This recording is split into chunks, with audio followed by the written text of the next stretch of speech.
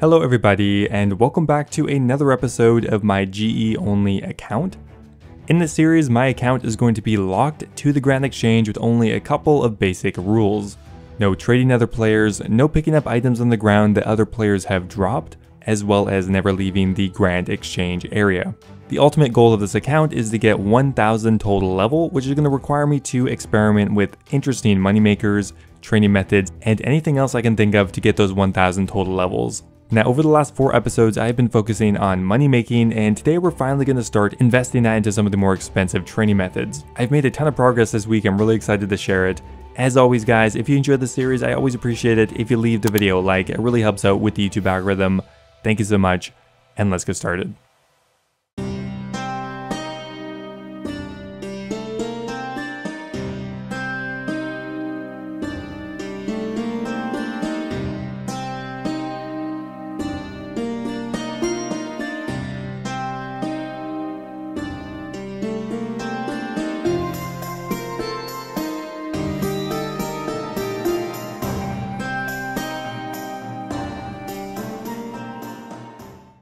Okay, so let's have a quick look at the stats today. We're at 619 total level, which is awesome. We still have a couple of level 1 skills to train up, mainly defense and ranged. I'm definitely going to tackle those very soon, although defense doesn't really make sense to train up first, as imps don't really do any damage. Now the goal today is to get as many total levels as possible, regardless of how much that costs us. Obviously, I'm not going to blow through all of my money, but I'm going to spend some of it.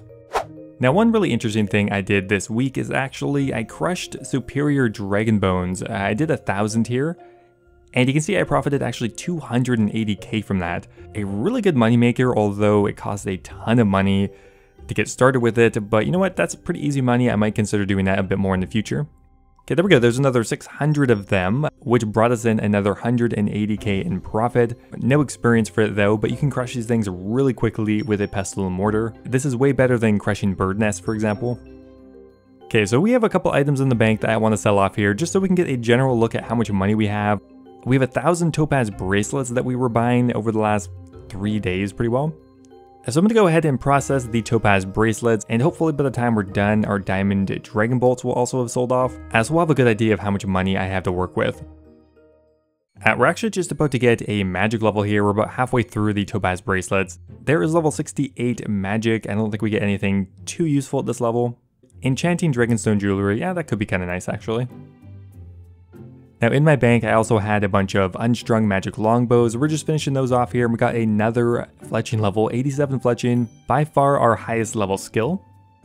Okay, so we have a bunch of stuff to sell here. We ended up actually getting a 290 GP profit on the Bracelet of Slaughters, which means we got around 300k in profit just for doing some magic training. That's great. We also got another 350k on the Diamond Dragon Bolts, and everything else netted us a bit of money. But after collecting, we're up to 15 mil plus whatever we have in the bank. 16 million GP on my GE locked only account. That is pretty nice to see. That said though, today we're probably going to spend some of that, so it's most likely going to go down. Oh, look at that, guys. It finally happened. 3 imps stuck in the exact same corner. After combat training for nearly 10 hours now, that's the first time that's ever happened. Exciting stuff. Well, I guess not really. Maybe I've been killing imps just way too long now. Okay, so a big level coming in here, and that is level 30 strength. Now, I got some really good advice in the last episode, and that had to do with strength training. Getting your strength up is still going to be the best option because it does increase my potential max hit, which is actually more beneficial than getting a higher attack level with more accuracy. Now, in the last episode, I started off with some agility training, but one thing that came to my attention is actually the toy doll might be the best item to use for agility training. Now what's interesting about this is the toy doll actually gives less experience than a toy mice. The toy doll gives 2.5 experience versus the toy mice, which gives 3. With that said though, apparently the toy doll is much easier to catch, which in the end would lead to much higher experience rates and just less trouble. So I'm going to go ahead and try it with the toy doll instead and see if the experience rates are any better. With the toy mice, I was getting maybe 1,000 to 1,500 experience per hour, so it was very bad. One other thing here I'm going to be doing is configuring my shift click so we can shift click release them. That is going to be very useful as well. I think these might be a little bit quicker. Look at this thing run, oh my god. Well, despite that, the toy doll is definitely much easier to pick up, so I'm definitely going to experiment with this for a bit. Yeah, look at that, like instantly pick them up, versus the toy mouse, which would end up running around for days, and I would have to chase them down.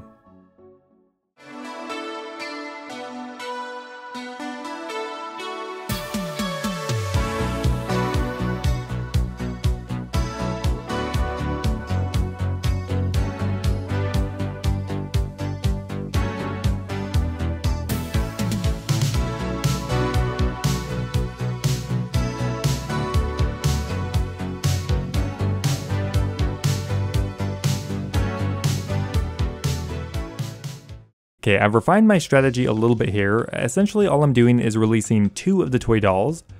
I immediately click down because one of them always likes to run away. How about that? And then I click up for the other one. Using this method, I've been able to get up to about 3.5 thousand experience per hour, although not consistently. Regardless though, there is level 15 agility, a really awesome milestone. It took me about an hour to get from level 5, so yeah, it's pretty slow. I'm not sure what level I can get to before I totally freak out, maybe level 30?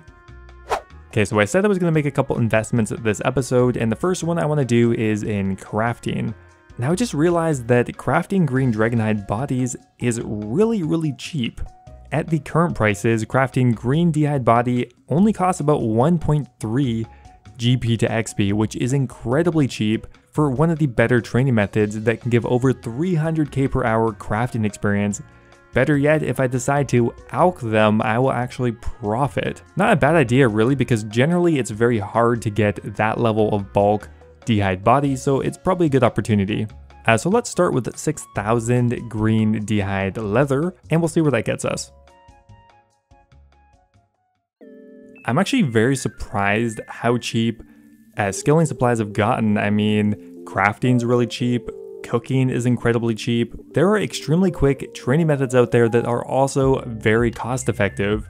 For example, getting all the way to 99 crafting might only cost me around 10 to 12 mil. Honestly, the only really expensive viable skills that there's not really a cost-effective way to train are herblore and prayer. Realistically though, we're probably going to save those for last.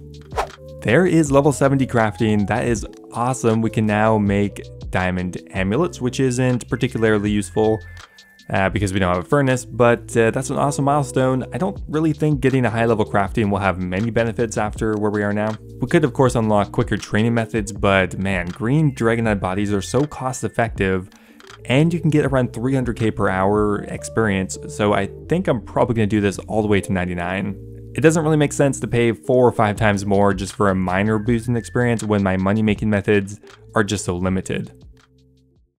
Okay, so I made it through all 6,000 dragonhide, and that got us to a level 71 crafting from, I believe, 65. So a very nice boost in experience, and we have 2,000 green dragonhide bodies.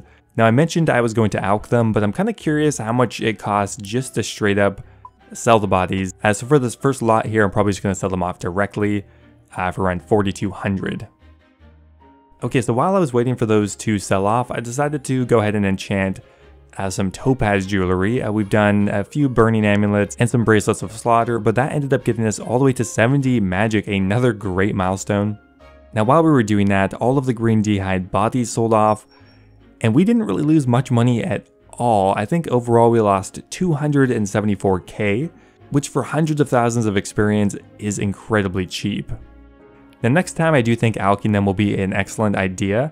Generally, alching isn't a great high-level magic training method, but when you can't leave the Grand Exchange, it becomes one of the better ones that are available. Definitely not the quickest method by any means, but the quickest method you can actually profit while doing. But yeah, looking pretty nice. We're up to 643 total level. Okay, so we have 2 more skills that currently are level 1 that are trainable, and that is ranged and defense. The few imps that roam through the Grand Exchange are honestly a godsend. There are so many total levels you can get from combat because there's ranged, hit points, attack, strength, and defense. Now it really does make sense for me to train them up in tandem, that way I don't waste a ton of time getting one way higher than the other, because the end goal of course is to get 1,000 total level, and that leaves me a lot more flexibility with which skills to train if I get them up around the same level. So what we're going to be doing is we're going to be buying the best ranged armor gear that we can wear, which is not very good because our defense is still level 1.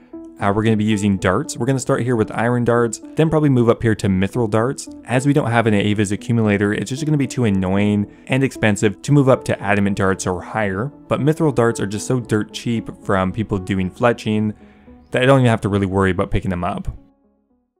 Okay, so we can move on now from the iron dart up to the steel darts. We bought 2,000. I think that might be enough to get us to 20, but I'm not sure. Okay, is that someone's beaver pet that just got stuck? I've seen this before, and I thought it was just someone's pet, but it's in the exact same place now. That is really interesting. I don't know what that's about. There is level 10 ranged. I think we can now finally hit a 2, maybe?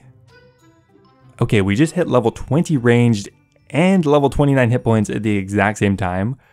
20 range is good because we can now buy the mithril dart, which is going to be the best option for a long time now. We're still rocking the coif and leather body and leather chaps because we need defense levels, I think, to wear pretty much anything else. Okay, so we'll just go ahead and collect our grand exchange offers here. We ended up making about 200k on the burning amulet, which is pretty good for a profitable magic training method. But finally now we can go ahead and buy some mithril darts. We're going to go ahead and buy a full buying limit for 5 coins each, I believe. Mithril darts are actually cheaper than iron and steel just because of how many people train it just as a fletching training method. Pretty interesting, even though they are objectively better. We're still level 1 defense, so I think our only gear upgrade right now is a coif. I don't really think buying an archer's ring is necessary, although I could theoretically afford one. Hey, there we go guys, there's level 30 hit points. That is kind of out of the blue. Okay, and finally, about 3 hours later, we finally hit 30 ranged. Ranged actually is proving to be as quick, if not quicker, than my melee stats, which is pretty interesting because normally it's the opposite. While my max hit is very low right now, that doesn't matter that much because the monster I'm fighting has low hit points anyway. Okay, so there we go, we sold off all of our bracelets of slaughter for about a 250k profit. I am actively trying to buy more topaz bracelets, but no luck really. Now today I wanted to tackle a bit more herblore training, and this is probably going to be my most expensive investment into a skill yet, I would imagine. Now pretty much exactly at level 52 herblore we can make super energy potions, which are pretty cost effective. Now prayer potions are quite a bit cheaper GP to XP, but they also cost more to do as far as a total investment. So because of that, we're going to go ahead and do Evanto potions instead, and I think we can just afford maybe 5,000 of them. This will get us a significant amount of herblore experience and should cost us about 6 GP to XP or somewhere around there. So we're starting at level 52 herblore, and I'm very curious how much this costs and how many levels I can get. Actually, not too long later, we already got up to level 60 herblore. That only took 20 minutes or something, not even. Really goes to show how expensive herblore is in comparison. This method is pretty much the exact same speed as making green d'hide bodies, yet it's 6 times more expensive or something. There is level 65 herblore. At this point, we're about halfway through all of our ingredient items.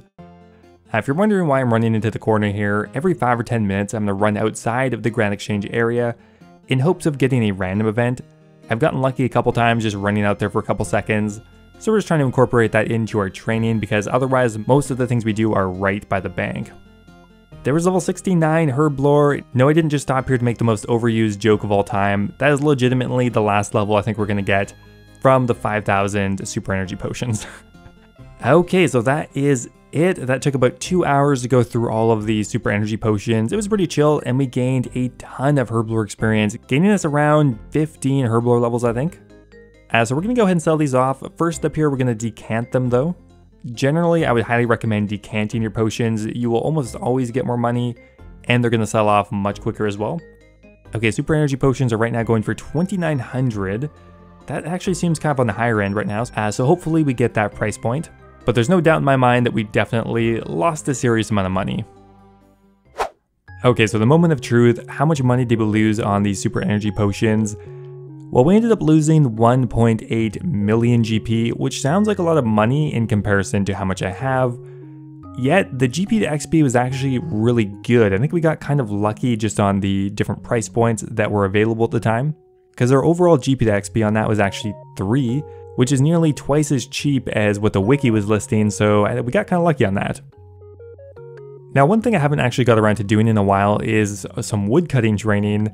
Woodcutting is fairly quick compared to some of my other skills. I can get around 20k per hour woodcutting experience if I'm hopping between different worlds. The problem with that though is I don't have a chance of getting a random event then, because you have to spend a certain amount of time in a world before you have a chance of getting one. Okay, we got a pretty important level coming up here, and that's going to be level 41 woodcutting, which means we can now unlock the rune axe, which is going to increase our experience rates very slightly, I would imagine. We're probably not going to get that big of a benefit of getting like the dragon axe, for example. We're pretty much cutting the trees down instantly anyway. Okay, so I have one last skill that is at level 1 right now, and it just looks kind of awkward. So we're going to go deal with that, and that is of course defense. Now in general, I did say that it makes sense to wait till later because I don't really need defense levels for any practical purpose, but we still might as well get it up at least from level 1.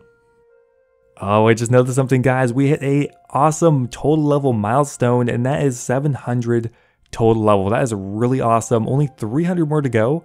Obviously, the last 300 are going to be incredibly slow compared to the first 300, but it's still really good to see a nice clean number, and the account is progressing really nicely. Now, I went ahead and changed my goal sheet a little bit, mainly because one of them actually was unattainable. Apparently, Imp Champion Scrolls don't drop unless you have 32 quest points. Didn't know that, so we took that off there.